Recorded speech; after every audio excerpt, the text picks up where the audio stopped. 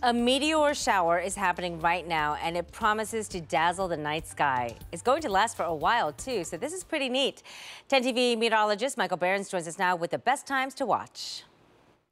After we head past Easter weekend and into next week, we have a meteor shower that we can see here in Ohio, the Lyrid meteor shower, and we're going to tell you what you need to know to try to take it in. Well, first, you need to turn your attention to the northeastern horizon and the constellation Lyra. This is going to be the spot you need to key in on to try to find those meteors. The epicenter, where you want to watch for the radiant of the meteors coming toward us, is going to be just off to the upper right side of that constellation there. Now, when this meteor shower peaks, we're expecting that to be Monday night into early Tuesday. We could see a rate of about 10 to 15 meteors per hour, but this has been known to surge from time to time.